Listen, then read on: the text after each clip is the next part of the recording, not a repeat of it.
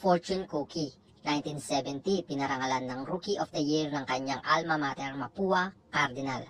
At sa sumunod na taon, nasungkit niya ang parangal bilang MVP of the season.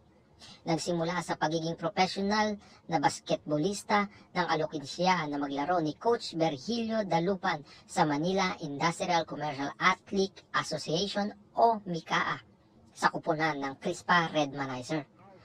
At sa kasunod na taon, 1975, sumabak ang Redmanizer sa Philippine Basketball Association o PBA.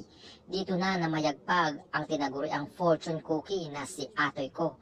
13 taon naglaro sa PBA. Grand Slam champion noong 1976 at 1983. PBA Most Valuable Player Award noong 1979. Tunghayan po natin ang kanyang galing at mga epektibong opensa.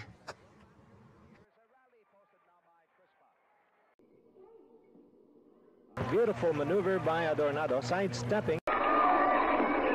Atoy. Another three-point shot by Atoy. Third three-pointer by Atoy. 4.5 to go.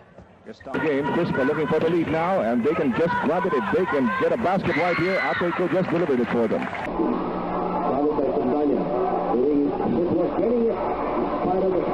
Continues to shoot hot, and they need these points from Atoy Ko, and he finally gets one.